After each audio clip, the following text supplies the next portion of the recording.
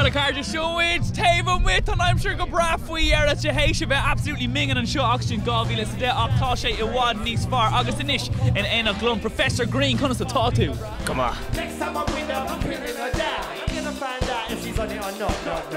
How are you anyway? I'm good, thank you. How you both doing? Good. Yeah, good. You brought us the sun. Well, this is as good as we get in Ireland. Packed it in my suitcase. Yeah, thank you very much. Too kind. You didn't do Tina, so you had your own gig. What was that?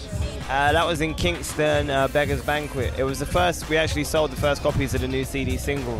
And I said, you know, being a nice guy, that I would sign everyone's copies, whoever bought them. I didn't really account for how many we were going to sell, so I didn't end up getting home until 3:30. So I'm in a little bit of pain right now, hence the glasses. This lady's driving me crazy. She blows it on cold like the AC. I just can't figure her out. Your road to superstardom is immense. It's proper rap battles, open mic. Give us a taster of how you came to be. Wow, it was a long journey. I started rapping when I was 18. I fell into it by accident. All my mates have been making music for years, and I was at my mate Cor's house and they were all freestyling.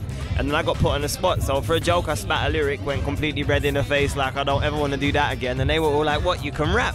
I was like, nah, leave that alone. But I slowly got into it, messed around with it for a while, started battling. Then Mike Skinner saw me, saw me win a battle, fortunately.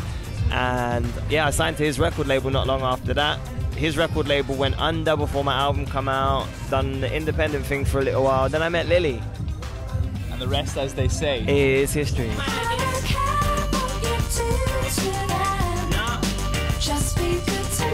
She's lovely.